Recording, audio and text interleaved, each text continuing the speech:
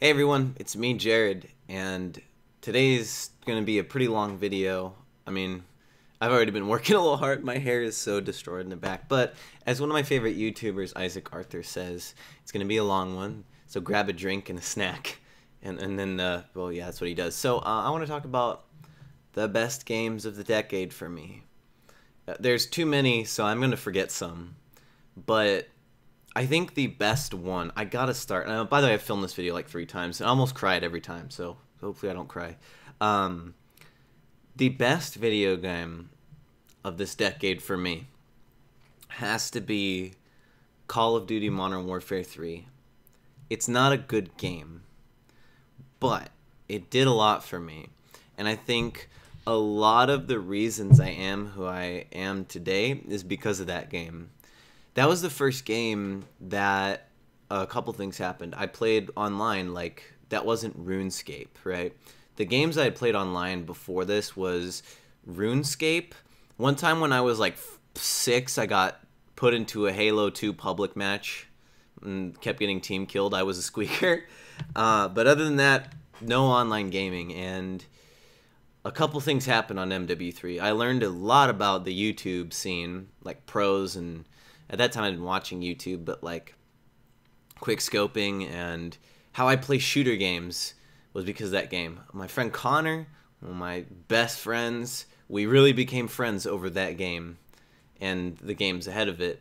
And God, I can go into detail on just that alone. Like, the username I'm Pacific came from Call of Duty. Like, that's how important it is. Every username I've had, except for SodaMan148X, has been influenced by MW3 and what I did on it and how I was in public matches and the Xbox and all that. So that game's really important to me. Halo Reach was just a good game. One of the last games that I really played with my cousins who I don't talk to anymore. A lot of good memories on Halo Reach. And a lot of actually playing with my sister. That was a game that I played with my sister. One of the last games I really played with her. Another game was Civ 5. Again, it was one of my first actual games in modern PC gaming. You know, it was Civ 5.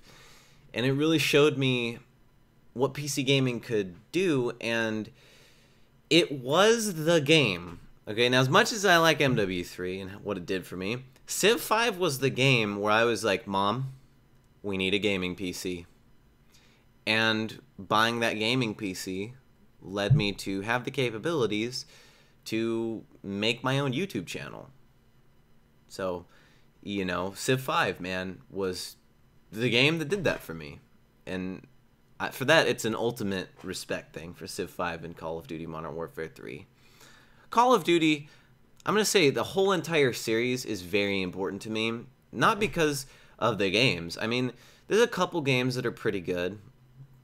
And it introduced me to esports, which I think I'm going to try for a few months, just being an esport player, figuring that stuff out, see if I like it. But Call of Duty led me into a game that I have formed many friendships over. With 2 games, actually, which is Rainbow Six Siege and PUBG. Siege is the reason I'm friends with Austin. Like, Call of Duty, we met playing Skyrim, live streaming Skyrim. And Skyrim's an important game to me because one of my brothers, it was one of the last games that we really played together, and it formed a very special bond with him, and it was a game I was live streaming that I met Austin with. That's how important Skyrim is to me. It led me to meeting one of my friends, Austin. And Austin and I played on Call of Duty Black Ops 2 for a little bit. I beat him in a 1v1 quickscope, and then like a year later or something, we started playing Siege together. And Rainbow Six Siege was a game that, I mean, I made so many friends on. I met some people. It's a game where I've continued friendships over. It's the first real game. Like, I knew about Call of Duty esports. Siege was the first game where I really watched a whole set of esports matches and got into a game heavily, like heavily into Siege. Siege is, I think, one of the single games I put in a bunch of hours into. My guess is by the time Siege dies, I will have put in more hours into Rainbow Six Siege than Oblivion. That's how good that game is to me. I mean, it's a masterpiece of a game, and I love it. I love Siege. God, there's a part of me that hopes Siege never dies. I mean, I know it's gonna die, but I hope it never dies. So, I mean, there's so many games I can talk about that I mean, there's games I enjoyed, but another game that was really influential was Kerbal Space Program. That game was the game that I thought I was going to be a Kerbal Space Program YouTuber. And beyond just the fact that, I mean, that's my first YouTube game. And I found a lot of my favorite YouTubers because of it, but Kerbal Space Program introduced me to astronomy and the motions of the planets, and I probably learned more about physics, math, engines, and astronomy from Kerbal Space Program than I did school. Like, just because I played this game, you know, I learned about rocketry, and I love rocket science, I love astronomy, I love, you know, things like the motions of planets. That's something that's so hard to teach, but Kerbal Space Program taught me how planets work and rotations and all that stuff and what goes into landing a spacecraft. Like, before that, all I knew was that how to get a spaceship into orbit was launch it up and then go sideways. Like, that's all I knew. You know, even procedures like docking, I have an appreciation for docking things in space and computing, and I can't say enough about Kerbal Space Program and how amazing of a game it is and what it did for me. So I'm just going to jump around a little bit. I mean, I could go into games that I really liked playing. Modern Warfare 2019 is a good game. Like I touched on PUBG. PUBG is a game that has definitely solidified a lot of friendships with me. And it taught me, before PUBG, I really didn't like playing games non-seriously, just to mess around. I mean, I'd done it before, but PUBG was a game that chilled me out and reintroduced me to just playing games to mess around and not try to win all the time. And that's important, you know? And it's a game that I streamed a lot on DLive, and I made $2,000 off of PUBG on DLive, and I learned about cryptocurrency, and I learned how to see scams, and I learned how to all that stuff. PUBG was there for it.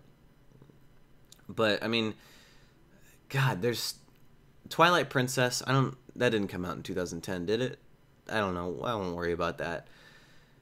But I mean, God, there's so many games. Miscreated, fun little game that I actually enjoyed a lot. Nothing too special about it, other than it's just a game that I had a lot of fun with. A game that I bought with my sister that she never played. And one of my first PC games. The Escapist was another one. Papers, Please.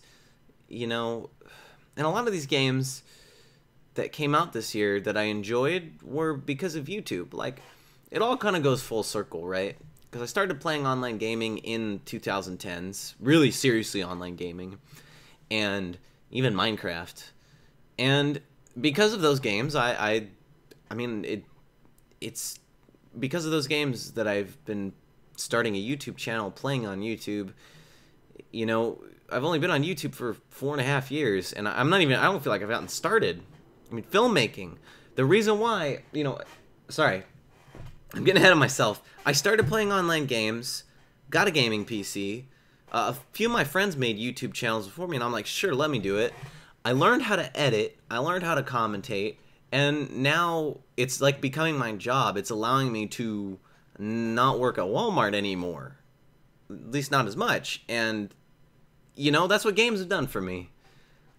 God, I made a list before this. I'm throwing the list out, man, because this decade has been the best decade of my life. I've only lived through 2. I was born in 1998, but compare this decade to the last one, this one's definitely better, and I'm looking forward to the next decade 3 of my life, 2020 to 2030.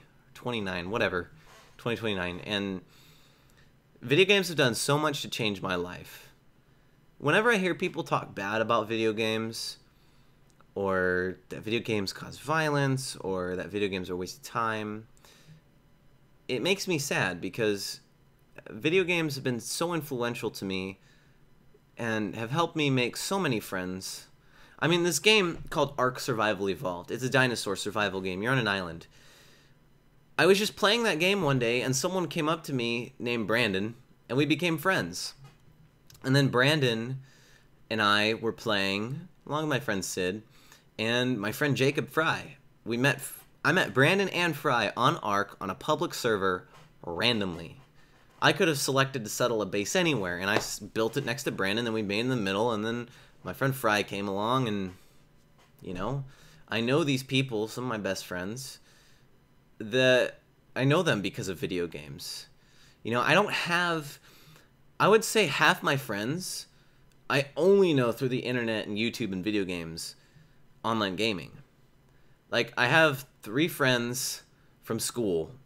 I'm thinking of actually my real friend. Yeah, 3 friends from school, and more than 3 from the internet. 1 from just real life. We didn't ever go to school together. But, like, half my friends, at least, are from online gaming of this decade. And it's awesome. It's so cool. I'm really, really proud of this decade. I'm happy for what it's done for me. So, those are my top games of the decade that come to mind. I've definitely missed some. You know, it's hard because there's just so many games. There's so many games that came out this year that I don't know. I could talk about Civilization 6 and what it's done for the YouTube channel. I could talk about any game that came out. I mean, think of all the indie games that came out. Papers, Please, fun game. Salt and Sanctuary. That's a game that introduced me to 2D platforming on the computer, and it was a really, really, really good game. I mean, Salt and Sanctuary and Resident Evil 7 were games that taught me how to do long Let's Plays. Those games are not easy to Let's Play. I will tell you guys that right now. Resident Evil 7, terrible to Let's Play. You're scared all the time, and you want to try to be entertaining, so you go, you know, face first into danger. And Salt and Sanctuary is just a game where if you stop playing for a day, you have no idea what the hell is going on. I mean, there was an entire episode of that Salt and Sanctuary series that I made that is me trying to figure out where to go next, and that only happened because I stopped playing the game for like a week. Like,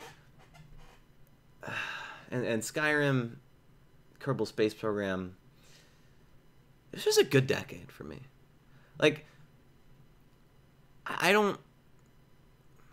it's literally defined my life this decade. Like, the things that I started here are probably going to define the rest of my life. And video games are a big part of it. The video games of this decade are a huge part of it. So, that's my my video on the top games of the decade. I didn't cry. I'm getting a little teary-eyed. I feel it on the inside. It's hard to express what it's done for me. But, you know, I'm finishing out the decade with an amazing experience, and I'm excited for the next decade. Guys, in the comments below, tell me about your favorite games of the decade. I mean, if you can comprehend what I just said, good on you. But, you know, it's 2020 now, and I have some radical hair going on in the back. It's time for the next decade. 2010 to 2019 defined a lot of who I am, and it's because of those video games of those decades that I am here talking to you today. So thank you for watching. I'm Jared the Casual Gamer, and I'll see you guys in the next one.